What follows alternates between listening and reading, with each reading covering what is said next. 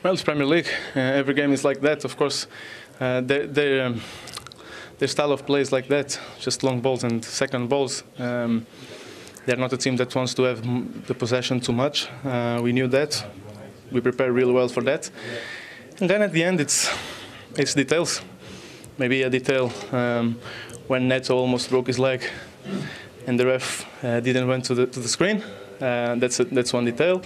Another detail is we scored a second goal and the ref went to the screen. Another detail. A lot of meetings before the season starts every time. But then when you see our player almost breaking the leg on that tackle and the ref don't go to the screen, we ask why we do so many meetings. Because everyone sees on the TV. I already watched the images and it's unbelievable. Almost broke his leg, foot on the floor, a tackle on his shin. Really, really dangerous, and they keep playing with 11 men until the end. That's one of the details that killed us today.